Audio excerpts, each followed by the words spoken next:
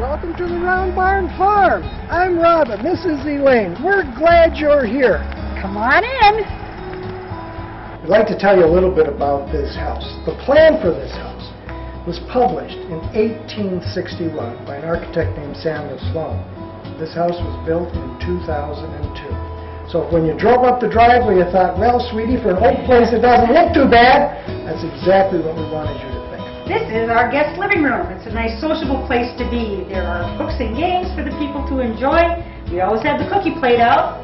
There's a puzzle on the puzzle table. We have a Packard piano. If you have piano music, bring it along. In the winter, we light the fireplace so you can warm up by the fire too. This room has some farm history that we like to share. Our table is 12 feet long, doesn't have a leaf in it. It was made with wood from a black walnut tree we needed to take down to make room for our house. It's seen a lot of good breakfasts. Most of the limestone blocks in this fireplace were foundation stones underneath the old 1800s farmhouse that used to stand on this same site. And our big hutch, which we found in Stillwater, was probably carved in Bavaria around 1850. We love to tell people about it. This is Anna's suite. Anna was my grandmother, my mother's mother, and this room is done in her favorite colors, which were the soft lilacs and lavenders. Grandmother did tons of crochet work, and this room features a lot of that crochet work. The stencil on the wall is one of my grandpa's patterns. He was a house painter and stenciler 100 years ago in Wisconsin, and used this stencil in their living room and dining room. I feel very at home in Anna's suite. You're on the third level, up in the attic of our bed and breakfast now in the Hearts and Flowers room. Everything in the Hearts and Flowers room is hearts and flowers, and the biggest art is the jacuzzi tub.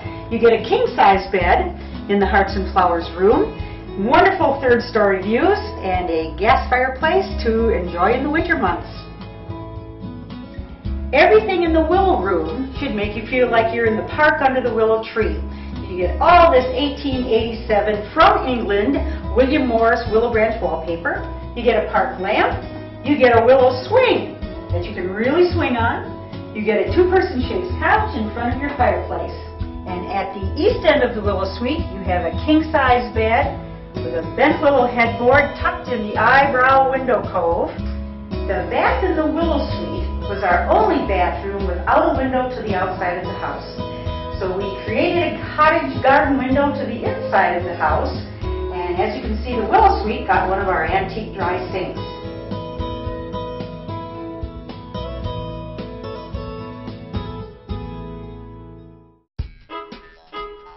This is our Dammon Round Barn. We are so lucky to have this piece of property with this wonderful old barn on it.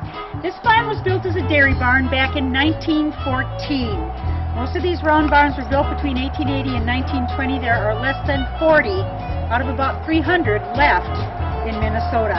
Come on in. As we come to the middle, I want you to look up into this magnificent wooden cathedral. The barn's about 60 feet high and about 60 feet wide. This is the milking parlor floor, and the silo used to be in the middle of the barn.